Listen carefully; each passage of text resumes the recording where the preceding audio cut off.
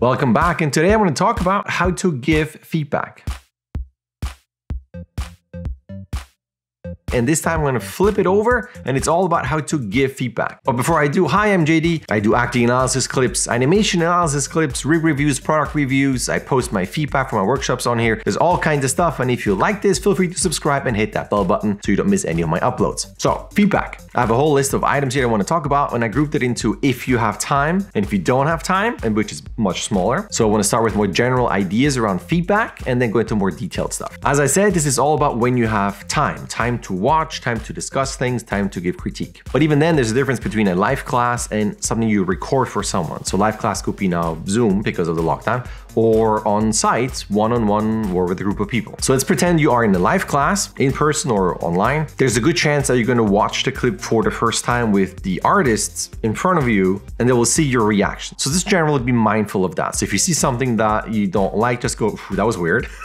Might not be the nicest thing to say. At the same time, if you like something, just don't hold back with your reactions. Be like, oh, that was cool, I like that. Like the initial feedback, initial reaction is a fun thing to see for the artist that submits your animation. So having your honest reaction in terms of a laughter or something, go, oh, that was cool, and excitement, that is cool to see for the artist. Now, if it's not live and you're recording it, then a couple things. You either don't record your first time of watching the clip, because that could be boring. So the student's going, what is this teacher doing? He's kind of silently watching, especially if it's a longer clip, it could be boring. Unless you tell your students, maybe this could be at the beginning of your class as you explain how your class works. Listen, I'm going to watch this for the first time. This might be boring, but I'm going to watch it. I'm going to have my reaction to it. And then I'm going to go through the points. So maybe if there's a disclaimer, it could be okay. Now, if you watch my feedback on my channel, I do watch it silently. That's because people who might watch this, they don't know the shot and they need to see, well, what is the shot about? So just think about, where are you? Who's seeing this? Is it necessary? Is it time consuming? And is it boring or not to watch a clip in silence for the first time? So just kind of look at that environment. Now, actually, before I watch, I ask the animator, what am I supposed to look at and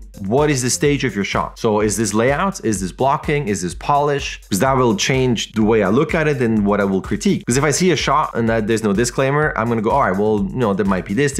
And then later on, the person goes, well, this is just layout or early blocking. I haven't touched the fingers or the face yet. So it's important to know the context and the state of the shot. And at the same time, it's also good to ask if there's anything you, as the person critiquing the shot, need to focus on. So let's say, ignore the face, ignore the fingers. This is just body mechanics. Ignore the surrounding characters. Ignore the left arm. I don't know, like something. So you need to know what is the stage and what you need to focus on. And if you look at a shot that has been critiqued already, you might ask, what did you implement? Did you address all the notes? Is there something you weren't able to do yet and I should ignore? To kind of look at the stage of the shot, the timeline, what they've worked on, just kind of get a better sense of what the shot is and what you need to focus on before you just launch into a 5-hour critique session. No one does 5 hours. I also ask if the shot is an exercise or a demo reel. So if it's an exercise, sometimes you can kind of ignore all kinds of things. It's just there for fun. You practice, you just kind of go through the motions or focus on only a certain thing, versus if it's for a demo reel, you have to kind of look like, how does this shot fit within the rest of the demo reel? What are you showcasing in that shot? The specific skill set you want to showcase, look at the presentation. So there are different criteria if it's,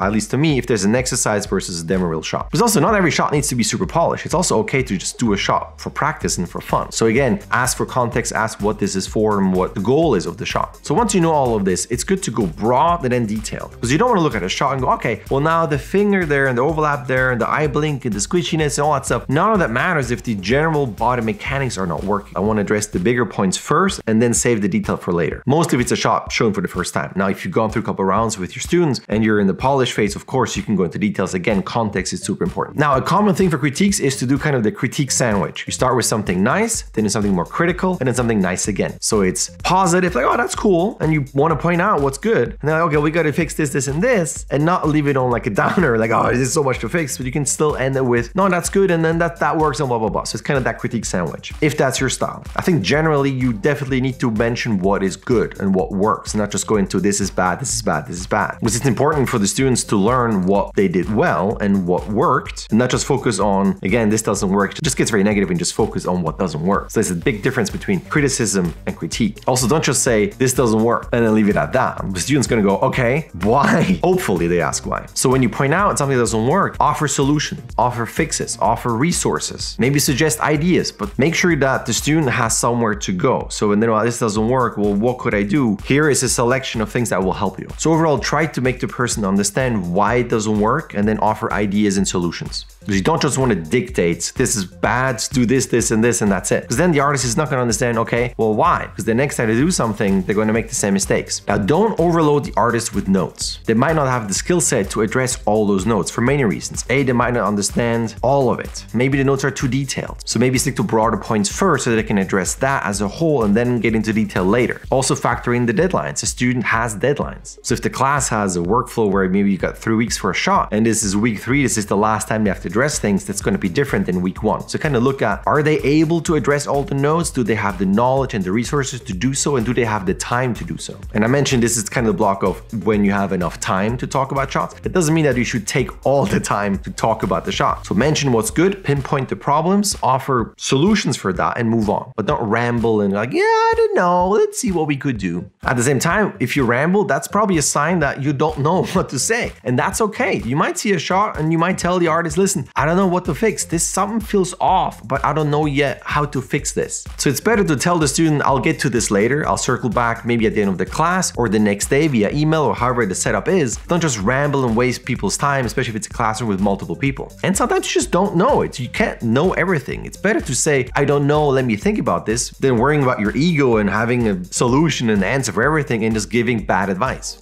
Now, don't expect the students to understand everything you're saying. You have to kind of look at how each student prefers to receive the feedback. Are they okay with just you telling them something versus doing drawovers, versus acting things out, or even opening up the scene and doing a demo in front of them? I think each student will have a different way of learning and retaining and understanding information, so you have to kind of go one by one. Don't just have a blanket way for the whole class. And if you notice that the shot just doesn't work and it's maybe too much for the students, it's also okay to suggest to put the shot aside, then take certain elements and suggest a shorter shot. So if there's a broader thing with mechanics and acting and there's just too many things that the person needs to fix, then suggest, listen, let's just go back to the basics. Let's take the idea of a sit down, of a reaction, of a thought process, whatever it is, and make it a short couple second, like 2 or 3 second shot to practice that. Once the student has a better understanding of that little thing, they can go back into their bigger shot and apply that. Because otherwise they get overwhelmed with all that stuff. And do small exercises just to kind of focus on certain principles. Now, after you've given all that feedback, it's important to encourage questions. There needs to be feedback from the artist. And not just feedback, but also explanations. Maybe you misunderstood something. So then once you get explanations from the artist, you go, oh, and you adjust your critique. So work together and ask the student questions and hope that they have questions. But ultimately, you want the artist to have ownership over their shot. Because again, if you just go in there and then dictate what to do, you end up animating through the artist. You don't want the end result to be what you would have done. You want to make sure that the shot still represents the vision and the sense of humor and the personality of the artist. So ask questions, have a dialogue, brainstorm together. So at the end, it's still their product. You're just there to help them get there. Now, you might be in a classroom where you have 5, 10, 15, 20 students, I don't know. But each student is going to have a different, obviously, skill set and way of learning. And some people take the feedback within one revision, it's there and it's great. And other people just take more time to understand and work through that. And from feedback that I heard from some students is, oh, this is bad to hear, but some teachers favor students. So if someone is easy to work with, they're going to spend more time and help them. Then they get to the next student, they know, oh, this person has a harder time understanding, it's going to take longer, or the shot is too rough. And they kind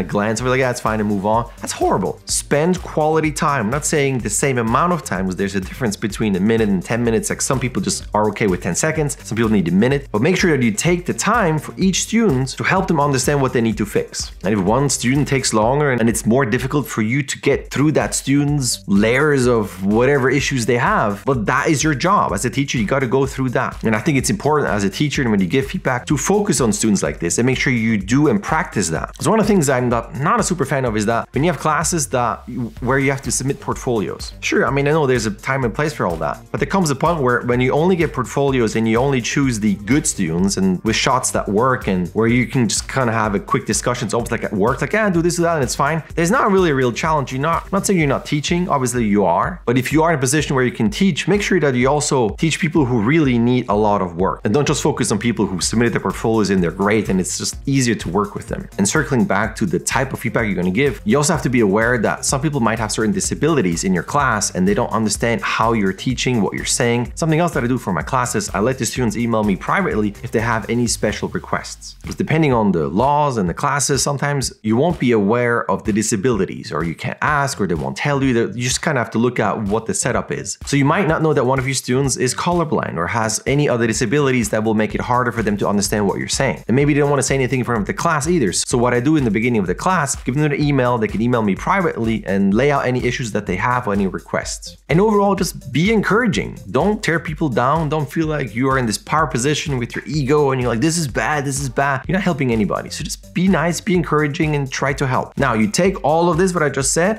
shrink it down. So when you are in a situation where you don't have time, this could be you are at CTN or something and someone asks you for quick feedback, or it's the end of the semester, or just any situation where you only have a few minutes or the student needs the most amount of time to fix things. So what I do then, I focus on the things that stand out and I pick maybe 3. I say this and my students know they're usually more than 3. But if I watch the shot, if there's anything I go, ooh, that's weird, the weight is off, there's still a pop or something is not clear, so anything that makes me cringe, that needs to be addressed first. This could be one thing, this could be 2 or 3. Again, don't make it too long, they're gonna run out of time. So basically, shot breakers need to be addressed first. Then I list the things that ideally should be fixed as well. And at the end, you have those extra details. They're not gonna make or break the shot, but then you might ask, why include them? I know, but sometimes you wanna put that extra flourish, just have fun with it and like those awesome polished details. But it's up to you to gauge also, is that really important? Does the student need this? But I would still mention it. Because then the student can decide if time permits to implement that or not, or maybe just take those notes, learn from them and implement that into the next shot. So shot breakers first, next pass. If you have time, this would be really good. And if you really have too much time, this would be sweet. That's kind of the end of my list. I'm sure I forgot something. I will add it in the comments or I might do a part 2. But for now, that's it. And if you watch this and if you have experience with this where you have other tips, feel free to comment. And if you're a student who's receiving feedback and you have other ideas or how you want to receive feedback, again, comment, let me know. It'd be good to learn more. And speaking about learning more, if you want to learn more and you want me to help you with your shots, I have workshops as always. They're open for signups at any time. Link in the description with all the information. And if you feel like this information was helpful, you don't want to miss any of this, feel free to subscribe and hit that bell button. I upload every day except weekends. And if you're still watching after all this time, as always, thank you so much for your time and patience. And that's it from me, and I will see you in my next upload.